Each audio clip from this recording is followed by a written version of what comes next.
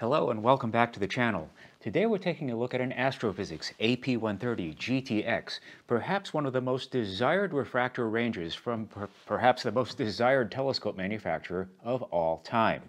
Now the AP130 started life not as an Astro-Physics product, but as a Brandon. And I think back then nobody foresaw what this thing was going to become.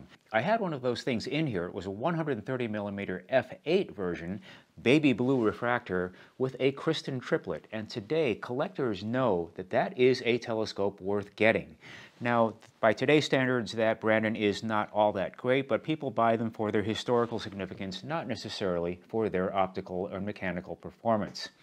Having said that, and despite the rarity and the importance to our hobby, there were only 99 or 100 of those made, depending on which story you believe. The last Brandons I saw went for not a lot of money. Same thing for the original 127mm blue speckled finish official Astro-Physics product not a few years later. And I remember seeing these ads in Astronomy magazine thinking, why would anybody pay so much for a small refractor? And of course today we'd all kill to pay those prices for Astro-Physics refractors. But even then, I've seen some of those, and I had one of those in here also. Despite their rarity and again for their historical significance, those things did not sell for that much money. The last few that I saw went for just under $3,000. So if you're a collector, it might be something that's worth seeking out if you can find one. So if you're looking for a state-of-the-art refractor that you're going to actually use day in and day out, you really do want one of the new white-tubed versions. And there have been many different variants of the AP130. I've seen many of them. I have not seen all of them. I'm not even sure I'm even aware of all of them. I'm going to put a link in the description below to a much-quoted article by the late Thomas Back. It takes Astrophysics refractors history up through the early to mid-2000s. So I've seen probably more 130s than any other aperture. It's probably because they made the most variants of them, and also because it tends to sit in a sweet spot.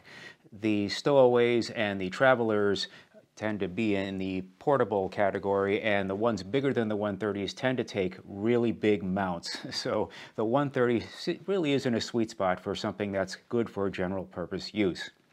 These are some of the best telescopes I've ever seen in my life, and in fact Mike's AP130 f8 might hold the title for the best refractor that I've ever seen in my life.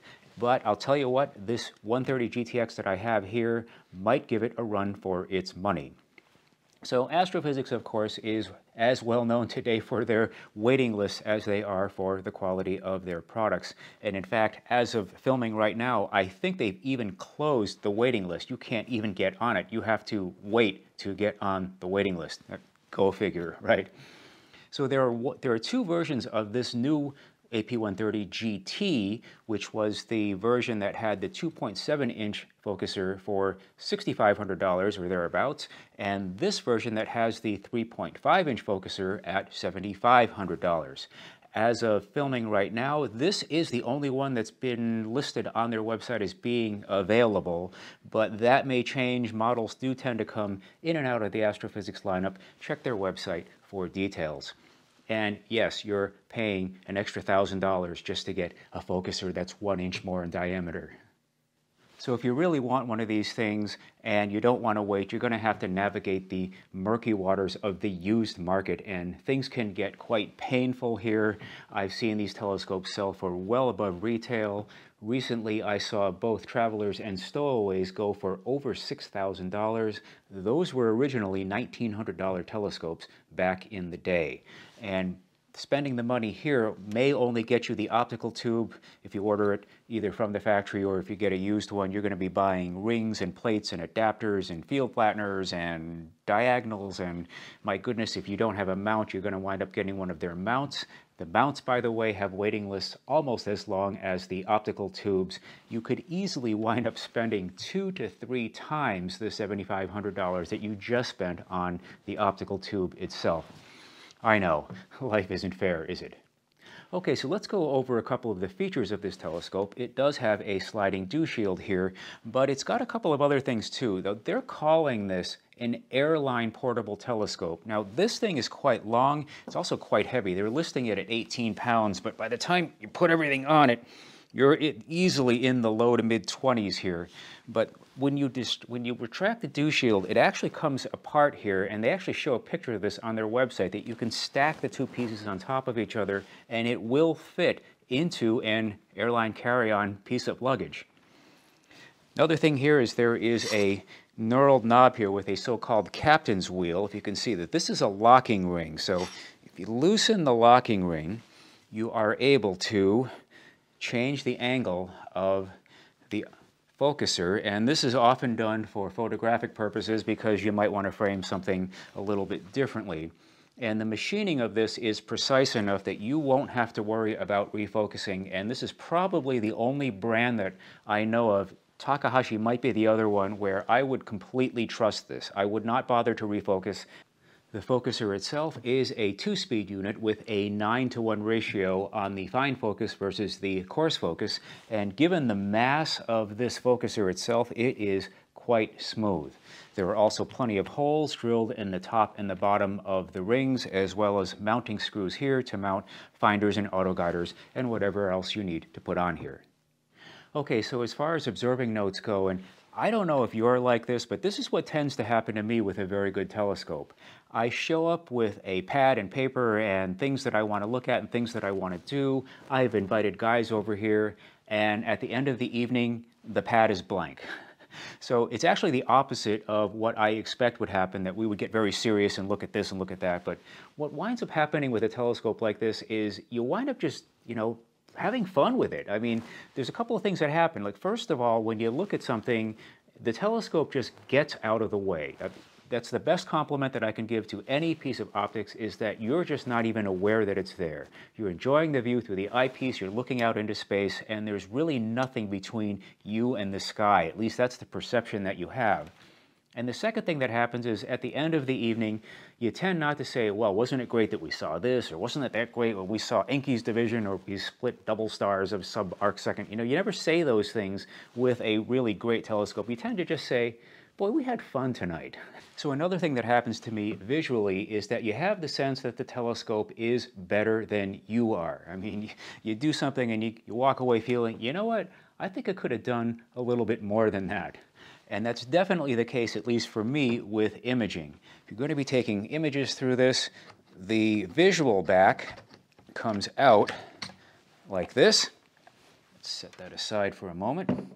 And this is the field flattener. Now, I don't know if you can tell just how serious a hunk of glass and metal this is, but the field flattener, the spacer, the back that terminates, in this case, to a Canon bayonet, this weighs almost 4 pounds by itself, and the field flattener itself is over $1,000, and you've got to add the spacers and all that stuff to it, so this is how you configure it for imaging use. So I am far from the best astrophotographer, and like I said, I had the sense, no matter how many images I took through this, that it was better than I was.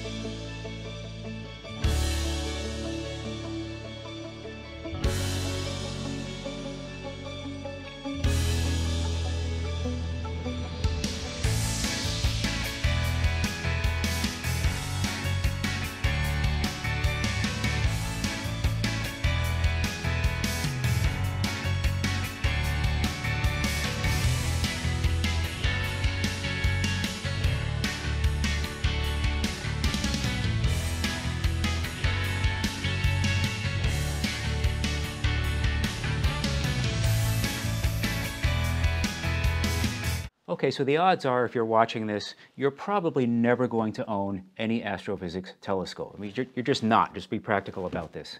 But it is possible that you may know somebody who does.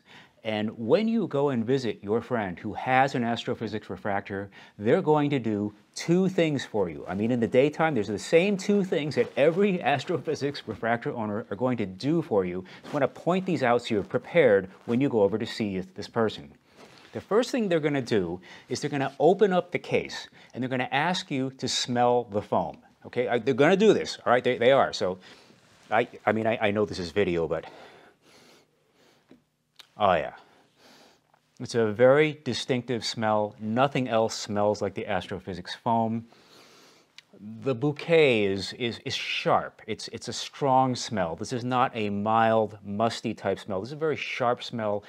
Okay, so the second thing they're going to do is they're going to pull the eyepiece out of the diagonal and ask you to listen to it. So I'm going to go ahead and unclip this microphone and do this. So try to get past the scraping noise of the eyepiece coming out of the holder and listen for something else. Okay, you ready?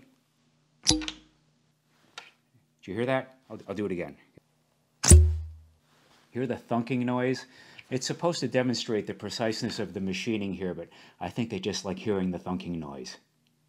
So there you have it, a brief look at the AP130 GTX refractor telescope. I hope you someday get a chance to look through one of these, as I have. This was borrowed from a friend, and I've kept it far too long. Of course I have. I'm no dummy, but I do need to look at getting it back to him. Thanks for watching. I'll see you in the next video.